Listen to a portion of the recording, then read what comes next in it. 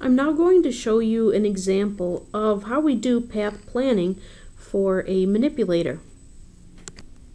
For this example, I'm going to assume we're using a spherical manipulator so that I can show you what the difference is between revolute and prismatic joints in our path planning operation.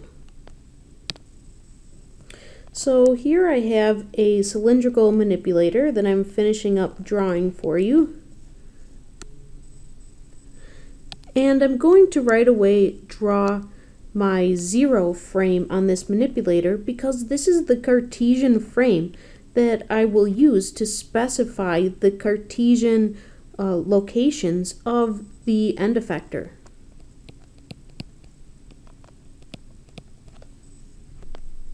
Now, to set up this problem, I'm going to introduce a couple of locations to serve as our start and end locations for this path planning operation.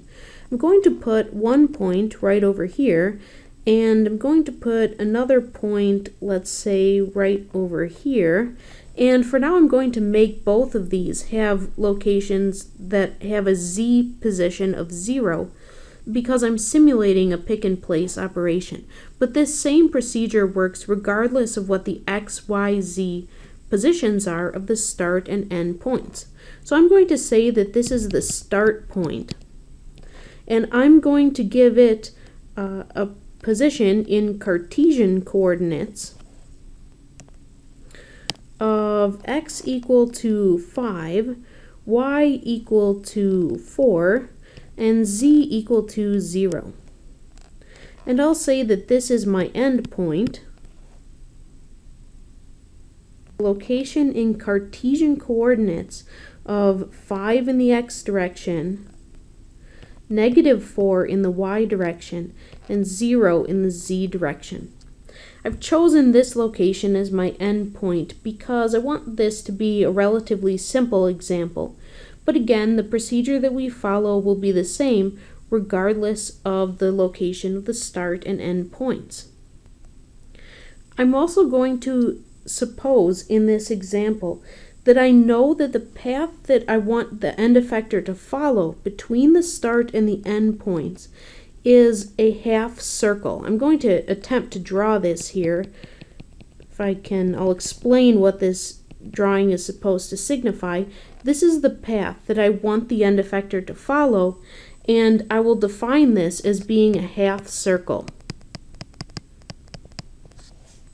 And this half circle lies in the plane of YZ.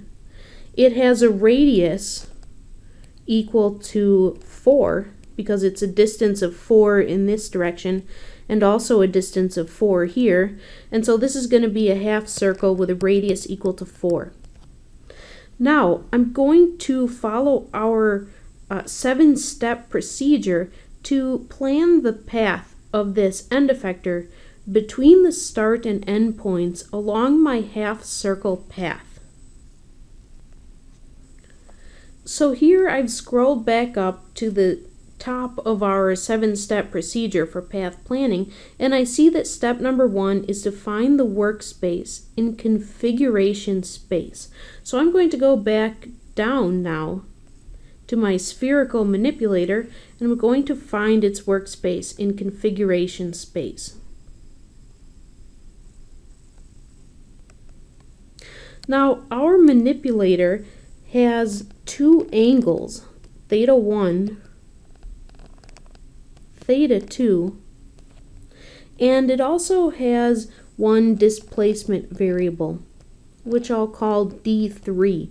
And I give it the 3 subscript here because it affects the 3 frame. I have the 0 frame that I've drawn in here. I could have drawn in a 1 frame, the 2 frame, and then the 3 frame on the end effector. So when I draw the configuration space for this manipulator, it will have 3 axes, theta 1, theta 2, and D3.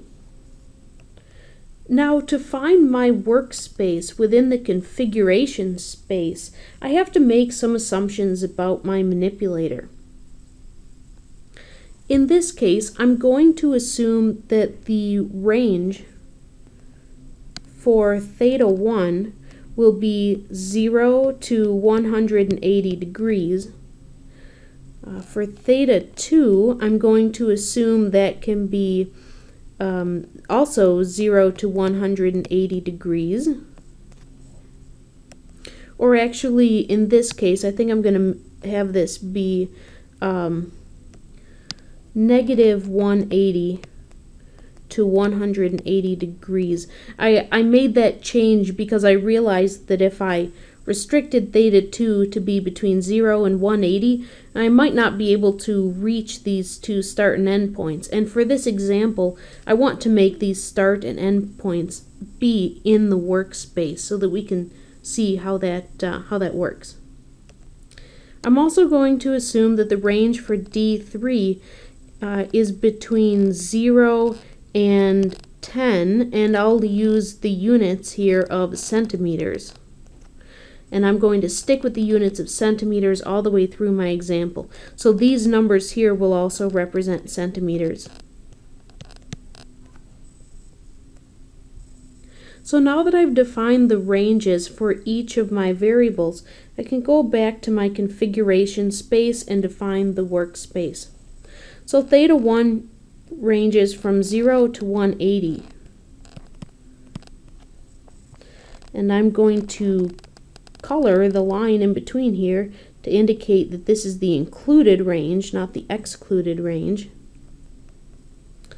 Then I need to indicate the negative 180 to 180 range of theta 2, so I'm just going to go ahead and extend this axis out here so that I can show a negative 180 to 180 range there. And then I said that the range for D3 was 0 to 10 centimeters. So I'll show that range here, 0 to 10 centimeters. And now that defines for me a rectangle. And I'm going to try and show that here.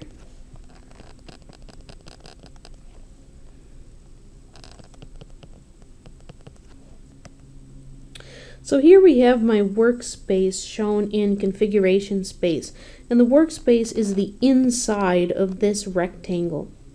You can see that the inside of this three-dimensional rectangle includes all of these green spaces that I colored to show that that's the included workspace of my manipulator. So now that I have this workspace defined in the configuration space, I'm going to scroll back up and see what step 2 is. Step 2 is to find the start and end points in Cartesian space. I've already defined those 2 points on my kinematic diagram, so what I'm going to do is I'm just going to go down here and I'm going to draw a Cartesian coordinate frame that I can use for all of my Cartesian calculations. So this will be X, Y, and Z. I'm going to draw my start and end points here. So the start point was 5, 4, 0 and the end point was 5, negative 4, 0.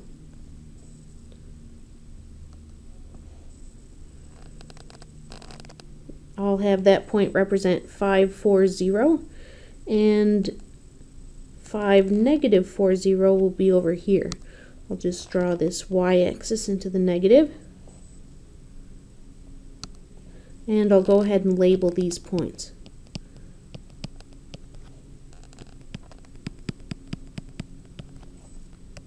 So I've got that step done. Let's go ahead and move on to step number 3.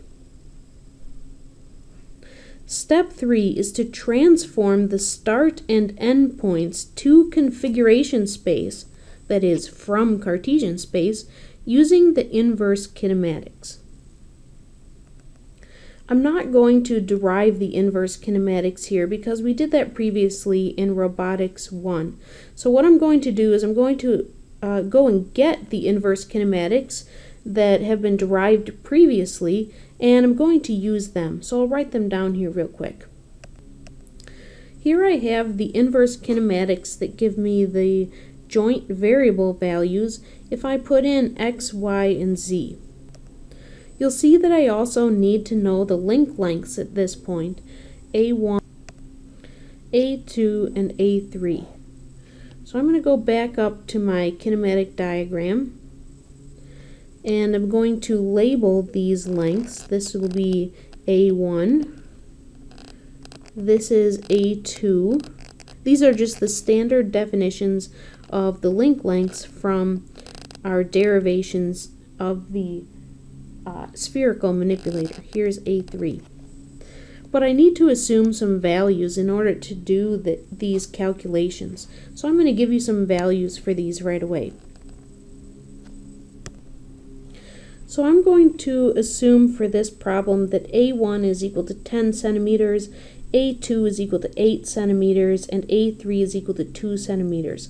Of course, when you're doing this problem on a real manipulator, what you would do to get these values is you would have to go out and actually measure your manipulator to see what the actual lengths are of these distances.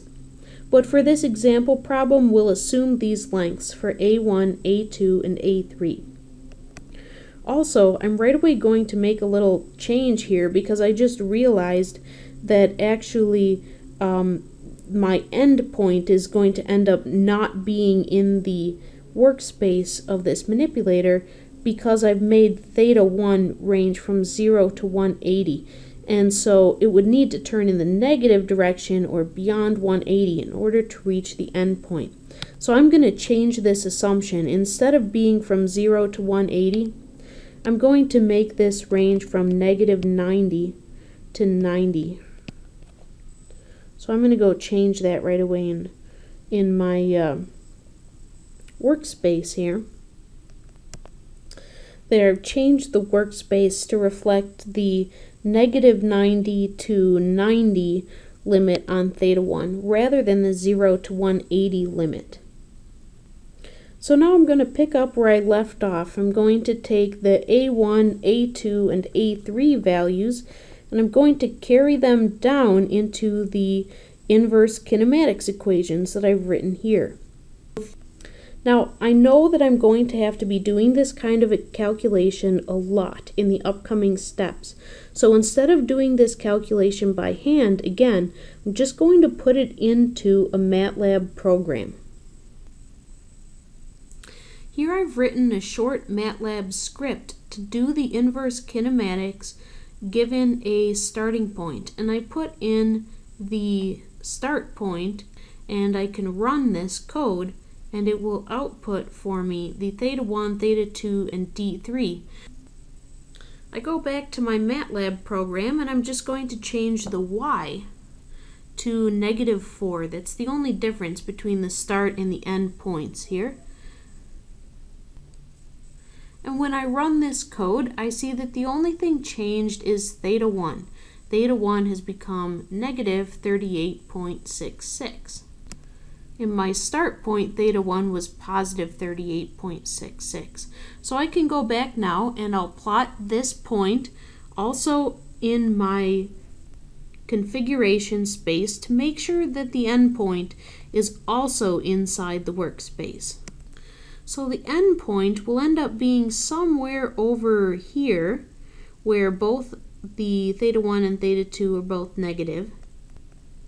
And this point is also inside the rectangle.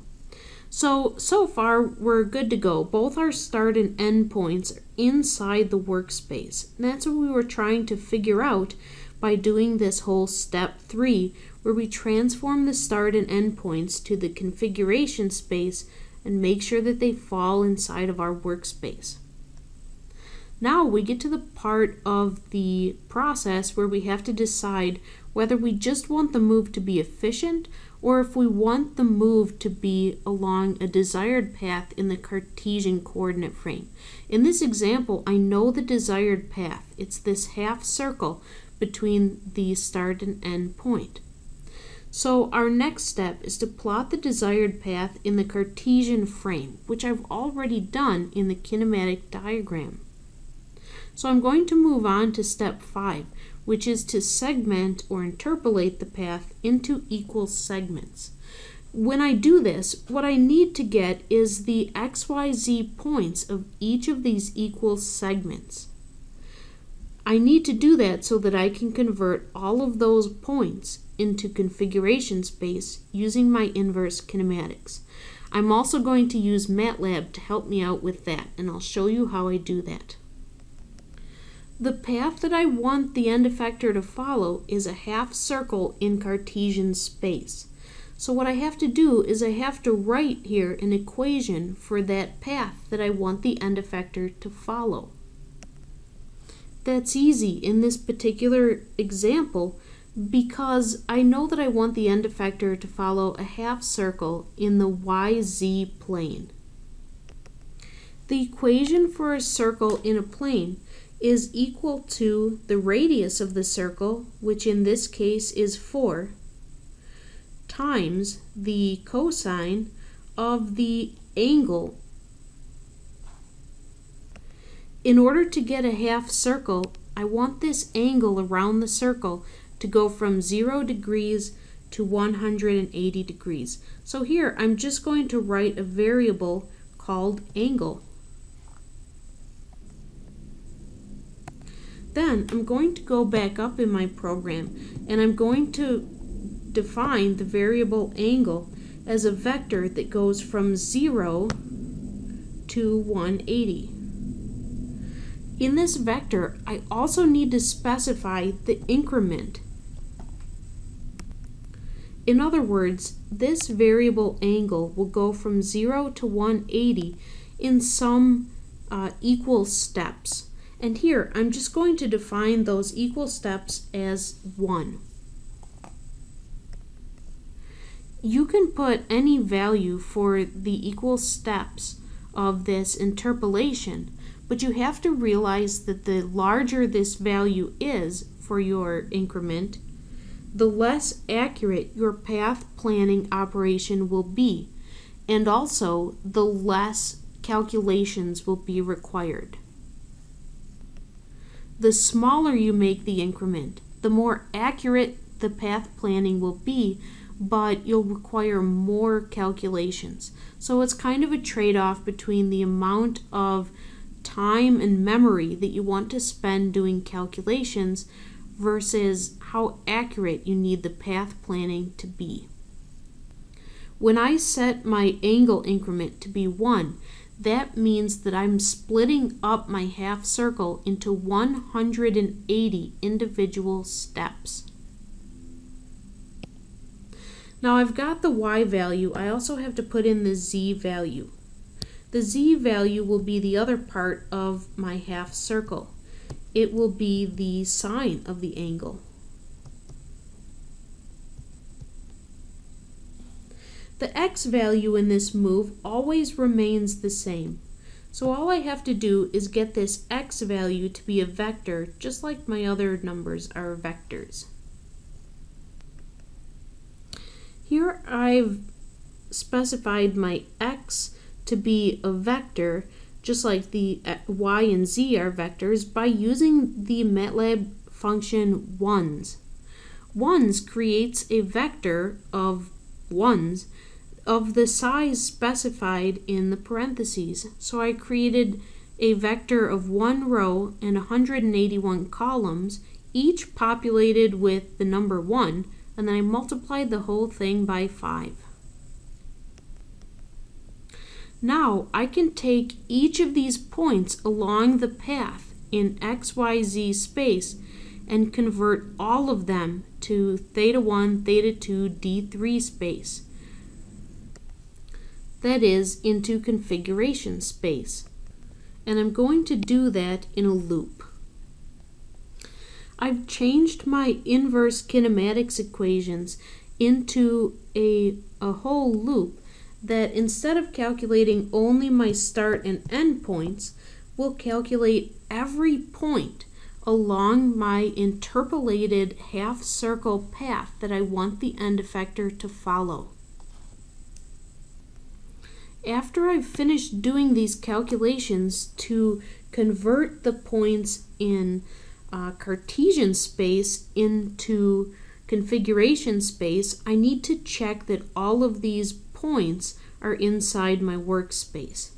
And the way that I do that, I can do that in MATLAB also, is to make sure that all of the theta 1s are within the acceptable range of theta 1, that all of the theta 2s are within the acceptable range for theta 2, and all of the d3s are in the acceptable range for d3. I can do that very quickly just by going like this. Theta 1 greater than 90, and then I take the sum of theta 1 greater than 90. That will give me an output that is a number that tells me how many of the theta 1 values are greater than 90. So when I run this, I get an answer that is 0, and that tells me that none of my theta 1 values are greater than 90. I can also check to see if any of the theta 1 values are less than negative 90.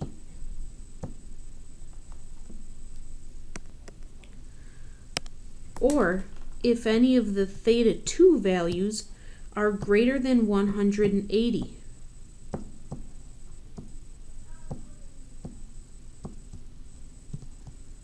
Or if any of the theta 2 values are less than negative 180.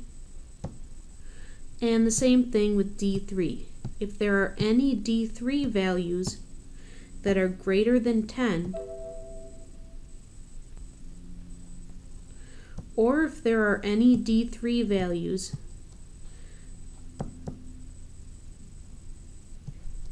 that are less than 0. I run this code and I check that all of the answers should all be 0.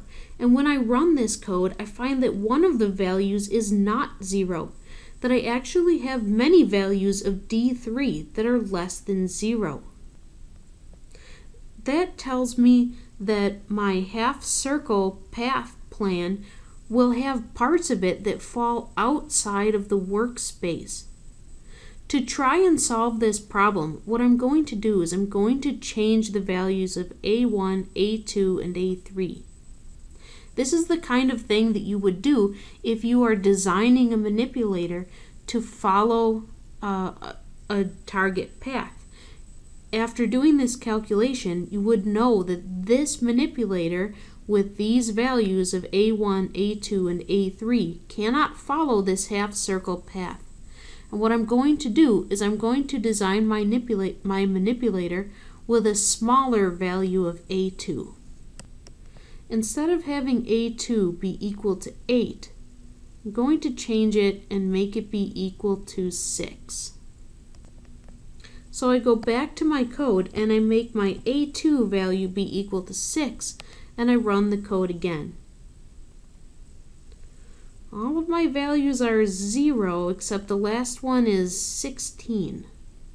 That tells me that I still have some values that are less than 0. Let's try, what if I make it 5? If I make A2 be equal to 5, all of my values are 0. That tells me that my intended path lies entirely inside the workspace. So I now know that my manipulator has to have an A2 length that is at least as short as 5.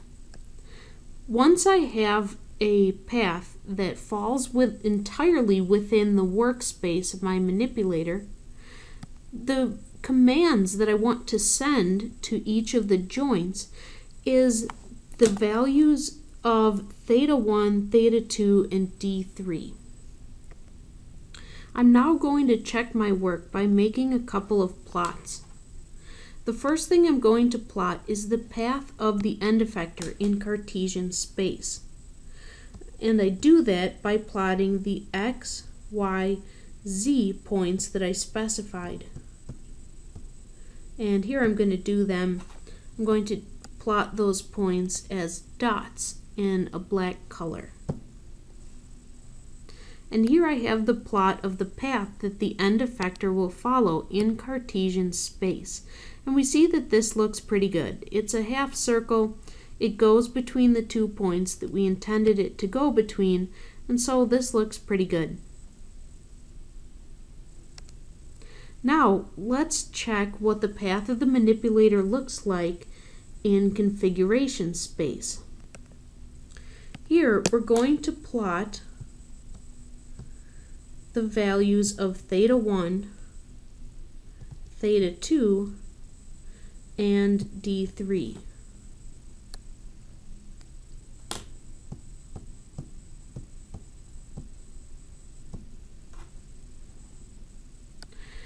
Here's the plot of the path of my manipulator in configuration space. Here, this is theta 1, this is theta 2, and this is d3.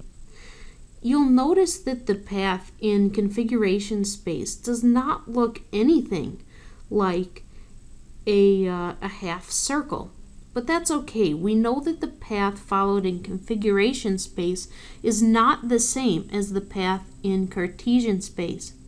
But what we want to see here is we want to make sure that the values in this plot do not go outside of our workspace. And remember that our workspace in theta 1 varied between negative 90 and 90. In theta 2, it went between negative 180 and 180. And in D3, it was between 0 and 10. So all of these points are inside of our workspace, and so that looks good. When we actually run this program to follow this path with our end effector, these values are in this plot are the values that we're going to send one at a time in a row to our controller to get the servos to go to each of these different angles. So let's briefly look back over the procedure that we followed to do this path planning example. We started out by finding the workspace in configuration space. And we found that by either knowing or specifying the limits on the range of angles or displacements that each of the joints are allowed to go between. Next, we found the start and end points in Cartesian space, and we placed points in Cartesian space representing the start and end points where we wanted to do our pick and place operations. Next, we transformed those start and end points to configuration space using the inverse kinematics to make sure that those points are both in the workspace. Then, we plotted our desired path in the Cartesian frame. In this example, we said that we wanted the path to be a half circle, but it doesn't have to be a half circle. It could be a parabola, it could be a straight line, it could be whatever path you would like in the Cartesian frame. It helps if the path that you choose has an equation that you can write easily when you put this into your program for step number 5, which is to segment or interpolate the path into equal segments. Once you have this path split up into segments, we convert those interpolated points into the configuration space. And we did that in our program with a loop that looped through each of the points, or interpolated points, and put them into the inverse kinematics equations to get all of those points in configuration space. Finally, we plotted both the positions of the end effector and the configuration space so that we could see that the paths looked correct. We checked all of the points in configuration space, all of the interpolated points, to make sure that all of them are inside the workspace in configuration space.